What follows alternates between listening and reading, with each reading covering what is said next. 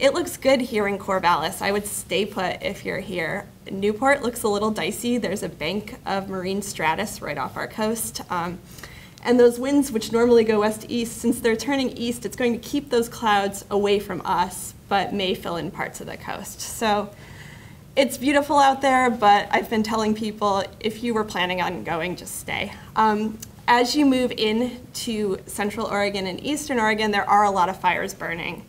And one of them is burning near Sisters, Oregon, and it's obscuring the sky quite a bit. I've been advising people to move maybe more toward Madras if they have to, but not to go over to Central Oregon.